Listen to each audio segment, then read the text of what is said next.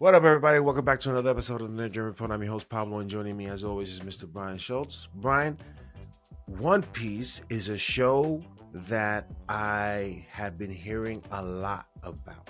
You have seen it. I saw one episode. I saw it with my son. I was falling out, not because the show was whack. It's because I wake up mad early every day on purpose, and I just can't hang anymore. But I intend to watch it again. But Brian, you have enjoyed this show quite a bit. You even went back to see the animated version of this. Could you let us know your thoughts? So it's funny. We spent time talking about the superhero genre, comic book adaptations, but you know the show is called The Nerd Generation, and that kind of spans a lot of different content.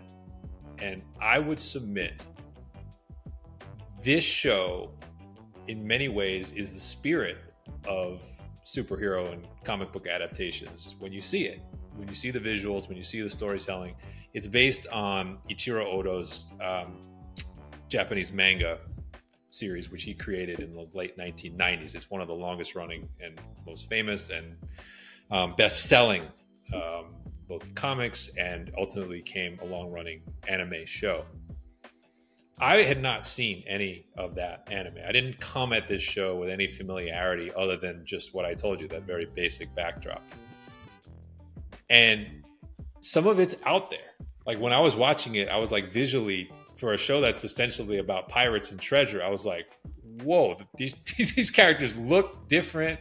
The ships look crazy, like the hair, the costumes. Yeah. So by the end of this season, and it's a season, I think this is must-watch TV. I think this is a five-star show. Wow. I think you will get sucked in by the acting, the chemistry of the cast. And then after it was done, I went back because Netflix was feeding me the actual anime. They were putting it in the queue. And I started to watch some of it. And then it blew my mind because I realized this show did something we have been begging Marvel and DC to do for years, and it did it perfectly, which is why I really want to talk about it, because I feel like this show actually got so many fingerprints that I think Marvel and DC could learn a lot from. So that's the tagline. 5-star show, must watch.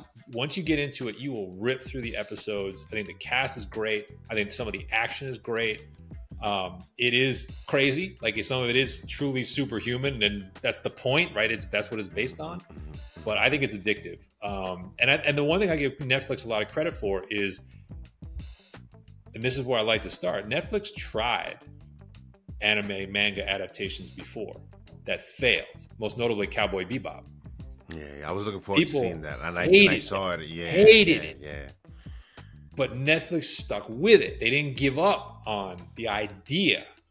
And they got some good creators in this one. They got the creator himself involved. Eiichiro Oda was involved in the making of this, which I think is significant. He nailed the casting. And now they have something which has been their most watched program for the last 30 days and is a massive hit. And I think I read they're already talking about trying to go 12 seasons with this. So we'll see. With Netflix never goes more than 4. So there's already talk they might try for that. But anyway, it's an amazing show. And I think you'll like it. I think your son will like it. It's definitely more mature because the anime is more mature than like your average cartoon. The show is more mature. This is R-rated. There's some R-rated content in the show.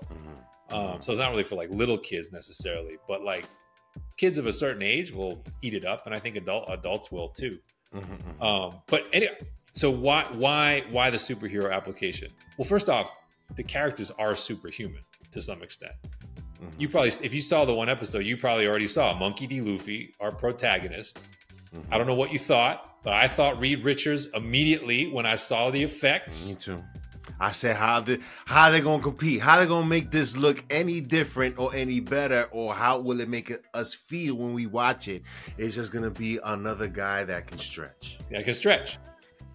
So that was the first thing. And then you get introduced to like Roronoa Zoro, sort of like he's your samurai warrior, but he's got some like superhuman skills. You haven't seen the show, I won't spoil it. There's others who can fight just as well, if not well, as he can, so that there's at least one pretty epic sword fight that he has later in the season. So again, you haven't seen it, but you'll meet the cook, like who of the crew is basically a martial artist, and it does a lot of wire work in his fight scenes. So these are comic book style effects, except there's very little CGI in the show. Every set, every city, every ship, they built it. I watched the behind the scenes. They spent a ton of money, literally, on this show, and it looks awesome. Like I don't know what the budget was, but like when they did the tour, like the full scale ships are built. They're real. Like the town that's floating in the sea later in the season, it's real. Like it exists. So Netflix did not use the volume for a single shot of this show, which is kind of amazing when you see what's in this show. But the genius of it, which I didn't understand at all, is that a lot of the set pieces and a lot of the most important scenes in this show are literally note for note from the manga and the anime. That's the thing you don't know when you're watching it. And when you go back and you see the original scene, the way it was drawn, and then you realize they literally recreated it in live action and it looks awesome. I was like, I mean, DC, how long have we asked them? Just go to your animated catalog and remake it. You don't have to rewrite it. It's right. The genius is right there. This show did it and people loved it. And whether you knew it was doing that or not, didn't matter. I love the shots. And then when I saw that the shots were literally from every angle, every word of dialogue, every flourish with the special effects was literally a note for note recreation of something that Oda had drawn and they had put in the anime. It blew my mind that they did it and did it that well.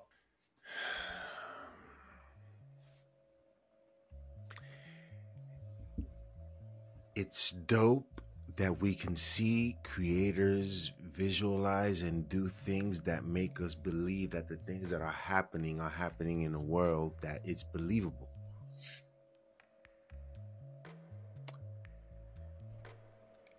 I think, Brian, not to go off on a tangent, but to sort of put what One Piece has done along with what the creator of the film has done. If you've heard about the movie, Brian, the creator, I've seen it. Thinking about $86 million, and it looks like that.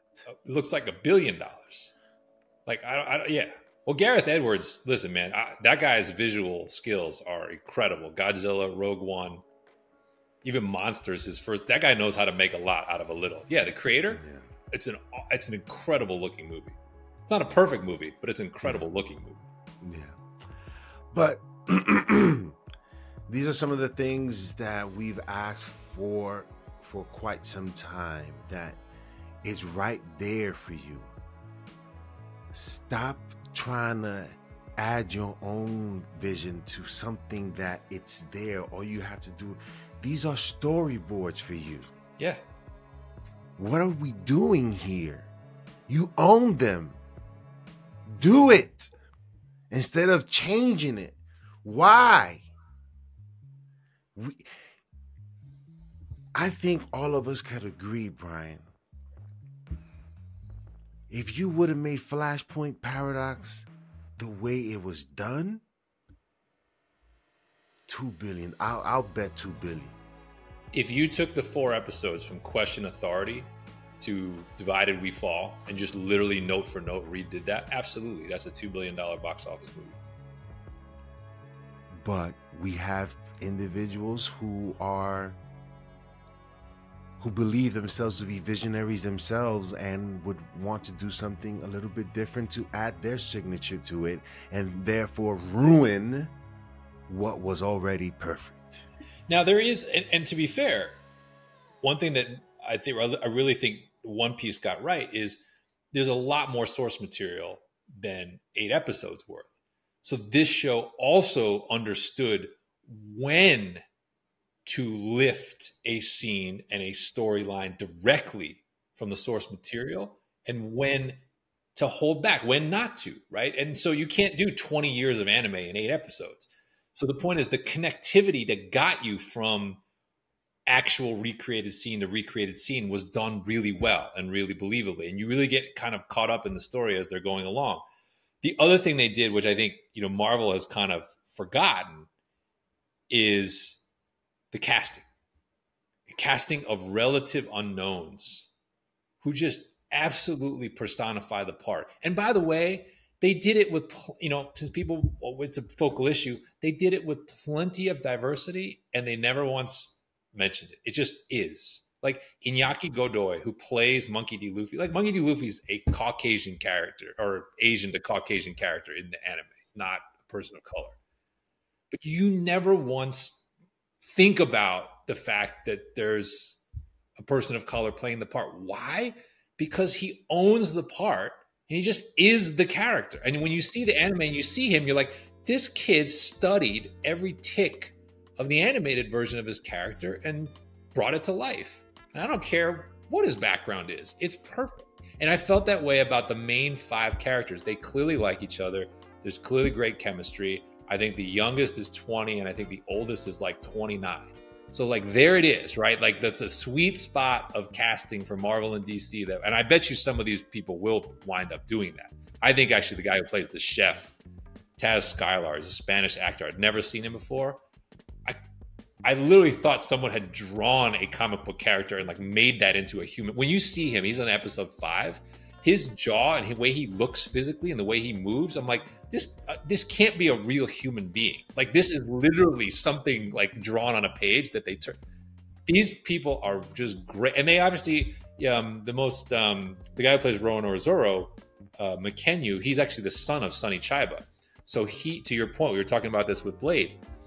Guess what he is? He is a highly trained martial artist who already was an expert with 2 swords before he got the part. So when you see him use the 2 swords and then you see him use the 3rd sword, understand that he already knew how to do that. So they weren't messing around when they brought him into play. And he plays the part great. And his fight scene, he has 2 awesome fight scenes in this season that are better than I think anything we would have seen from Mahershala Ali, to be quite honest. But yeah, they have this true spirit of like how to wield a sword and make it fun. You got me curious tomorrow to watch it. I definitely have some work to do, some due dates and deadlines but I'm gonna make some time to watch a couple of episodes tomorrow or later. And when after you're done watching it, if you want a Cliff Notes version, just go to YouTube and look for, you can just punch in like One Piece anime versus live action. There's a bunch of people that have now gone through and done the side-by-sides. So you can actually see, if you want to skip around, you can see some of the classic scenes that they literally recreated. So Matt Owens and Stephen Maeda, like 2 massive thumbs up for this show. I can't wait for season 2. I'm so invested. But for those of you who have watched One Piece, let us know in the comment section below what your thoughts are on the show, and should Marvel and DC take notes? And these are little nuggets that Brian and myself have been discussing for many years already, in terms of how some of these things, or what the approach should be. Oh, I don't know if you've seen Castlevania Nocturne. I have not, but I was meaning to text you about it because I saw the trailer for it. I was like, oh, this is Pablo's next show right here. This is perhaps the best animated series I've ever seen. This is must TV. Oh snap! Look at that. This is must see TV. You gotta watch it. I think I saw it in like a day and a half, because I think the episode's quite long. I don't know, it was just amazing. It's like watching, it's not like watching Andor, but it's appreciating the writing, and that's what I like most about the show, is appreciating the writing and the moment of anticipation, and it's just well done, man. It's just those guys over there. A+. You gotta watch it. You gotta watch. Well, there you go.